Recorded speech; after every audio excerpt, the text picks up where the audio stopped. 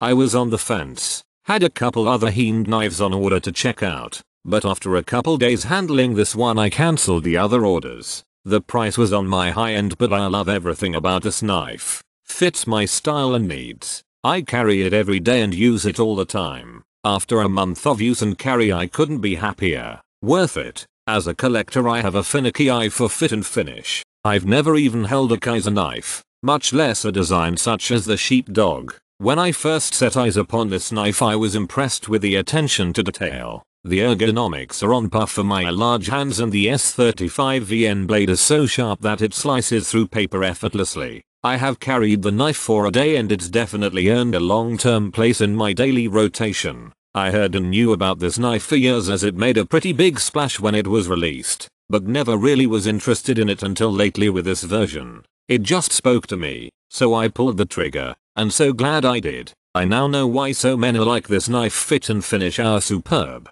Action is awesome, not sluggish like most heavy bladed knives are, but crisp and snappy and flies out with authority, and carries in the pocket very well. I think the carbon fiber helps it feel light in the pocket. The size is just perfect. I have large size hands and it fits in wonderfully. Ergonomics are great. The materials are just superb. The overall amalgamation of the materials result in an exquisite, exciting to use blade that feels alive in the hand.